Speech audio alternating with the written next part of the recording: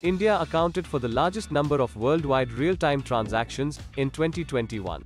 We did 48 billion transactions, almost 3 times that of nearest challenger, China, which is at 18 billion as per the report of ACI worldwide. There might be many reasons for that, but one of the primary ones is the focus of Indian banks on digitalization. Let us look at the benefits of digitalization in banks, and how did the journey of the Indian banks' digitalization take place?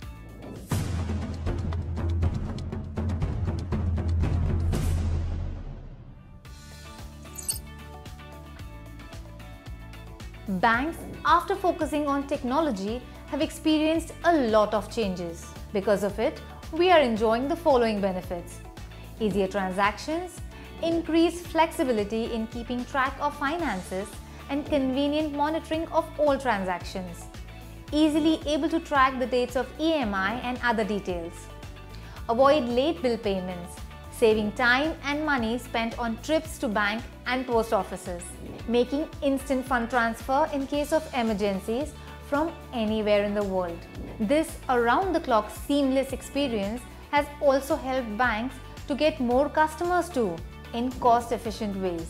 The need for digitalization was felt in 1980s.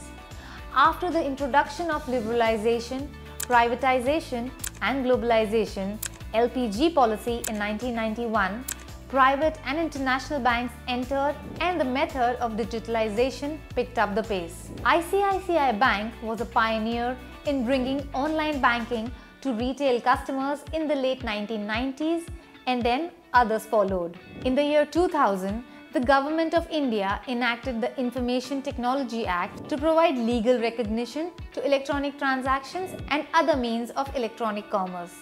Further developments like telebanking, electronic compensation services, electronic funds transfer system, MICR, RTGS, that is real-time gross settlement, etc., were seen within the banking sector.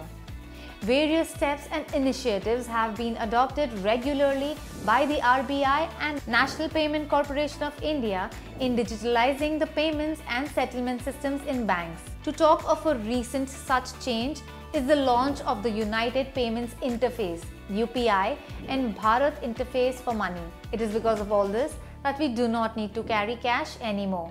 We can make quick digital transactions anywhere and at any time.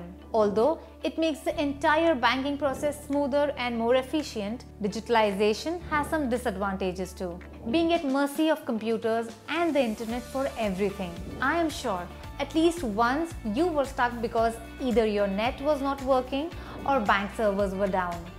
And the second major one is security concerns. Today, hackers sitting in any part of the world can hack into any bank server, or they can get into your account and steal the money. Banks today are definitely investing more and more into improving their cyber security, so all our digital transactions are safe. Another area going ahead where we can expect ease of payment as well as lower cost is cross-border transactions, all thanks to the globalization of technology.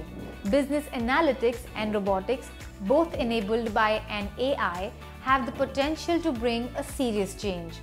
Many private banks are starting to deploy robots for various processes.